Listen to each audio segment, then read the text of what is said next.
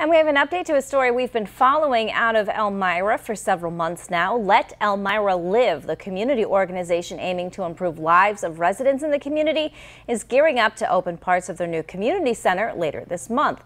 WENY's Isabel Garcia shows us how the organization's leaders have transformed the space and what to look forward to next. Stocked, staffed, and just about ready to go. The Let Elmira Live organization is set to open doors to the food pantry and clothing outlet in their new community center by the end of September. But there's still much more to come. The second phase that's getting ready to open is going to be the Kids Cafe, the homework assistance, and the after-school programs, and we're targeting that towards the end of October or first part of November.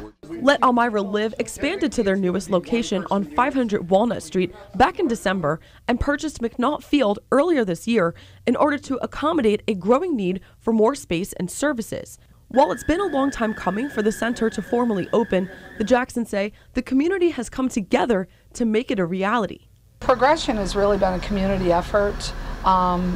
The connections that we have to different partners, people, companies that have partnered with us for the clothing, for the furniture, getting ready to move into the food pantry. It has definitely been a team effort. For the Jacksons, the community center is designed to be more than a place where volunteers just give back, but create an opportunity for people to feel inspired. You know, the old adage that says, you know, if you give me a fish, I eat for a day, versus if you teach me to fish, I eat for a lifetime. That's really what we're walking through with this.